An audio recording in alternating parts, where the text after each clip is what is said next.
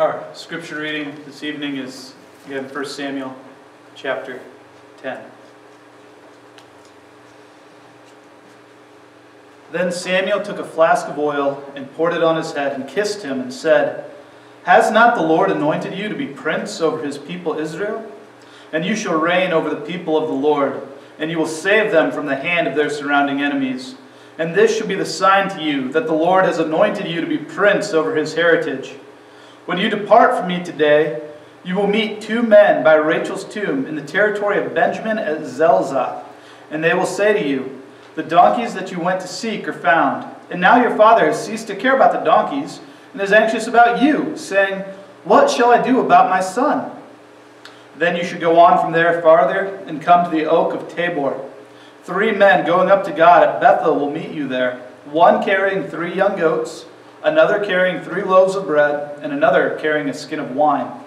And they will greet you and give you 2 loaves of bread, which you shall accept from their hand. After that you shall come to Gibeath Elohim, where there is a garrison of the Philistines.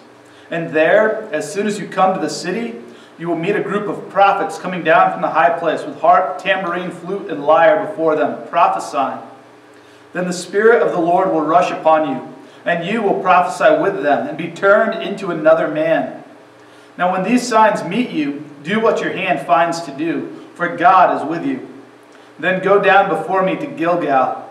And behold, I am coming down to you to offer burnt offerings and to sacrifice peace offerings.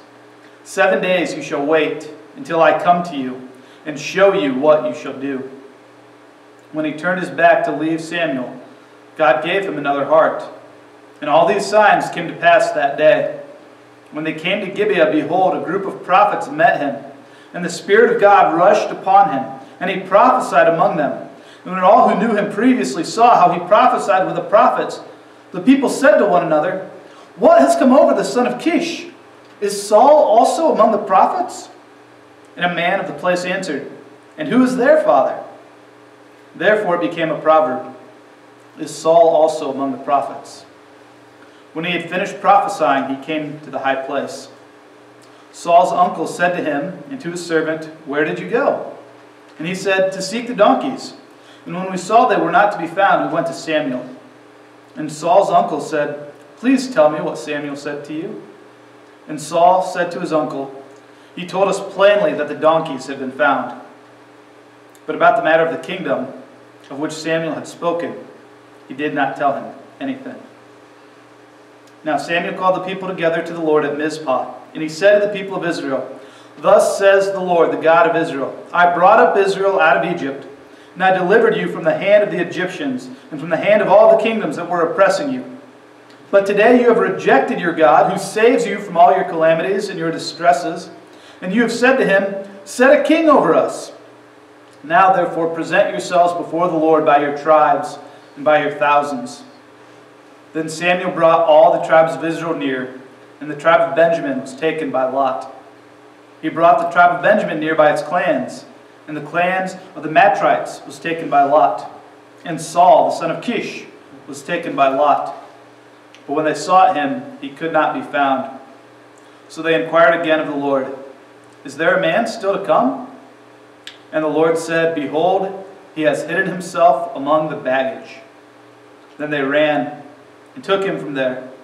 And when he stood among the people, he was taller than any of the people from his shoulders upward. And Samuel said to all the people, "Do you see him whom the Lord has chosen? There is none like him among all the people." And all the people shouted, "Long live the king!"